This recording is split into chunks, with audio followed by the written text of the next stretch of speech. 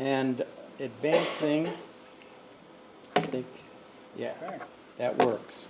Left and right. All right, thanks, Don. Okay, hello everyone. I'm Don Siegel. So I'm going to tell you today about research in my group where we use computation to try and understand and discover new materials for energy storage.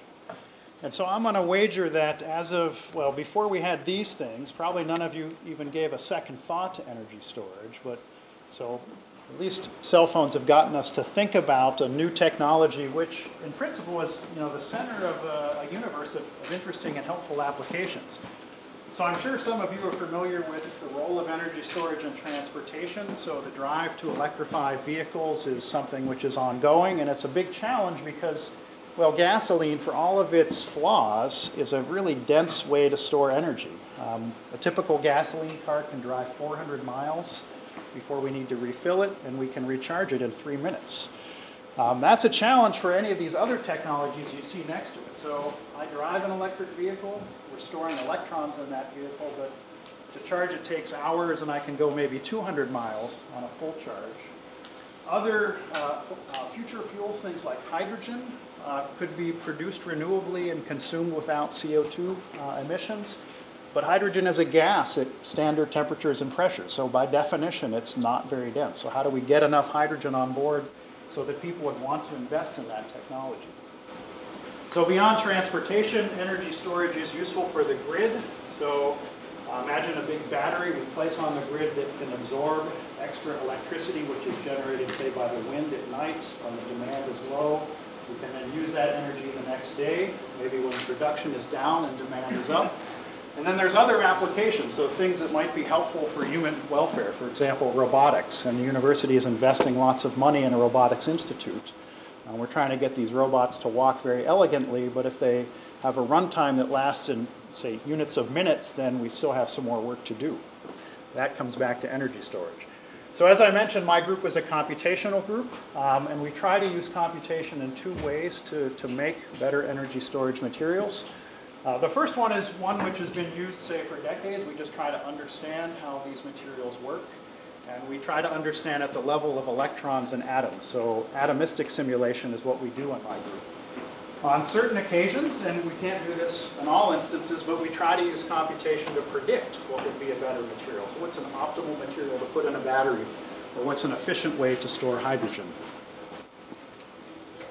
And so I want to show you two examples from those two categories. The first one is using computation to go really fast and discover materials that might be dense ways to store hydrogen. So this is, again, this might be the future fuel tank on a fuel cell vehicle where we store hydrogen instead of gasoline. And so we're involved in a collaboration with Adam Matzker, who's in the chemistry department here, and Ford Motor Company in Dearborn.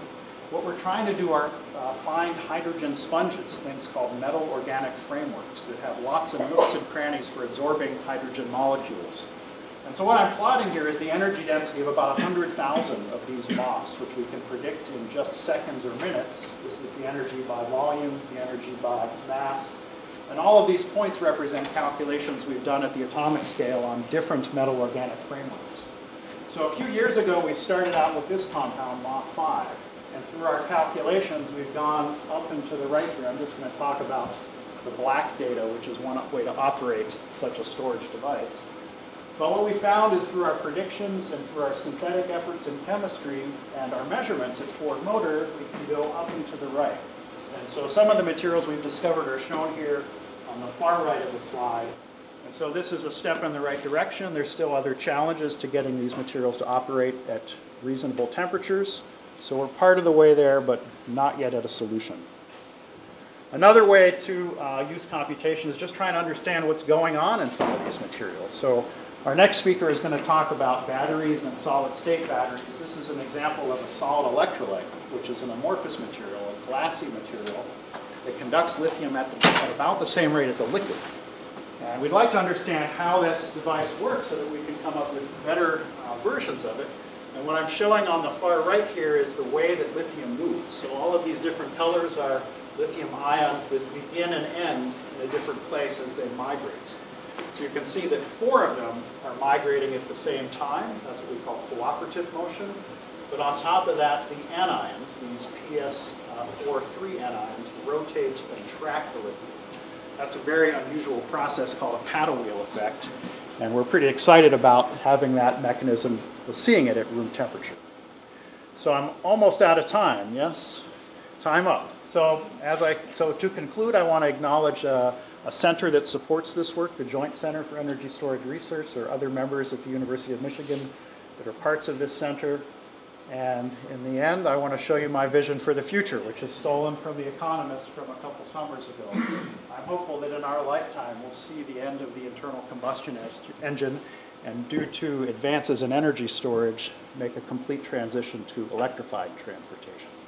Thanks for your attention.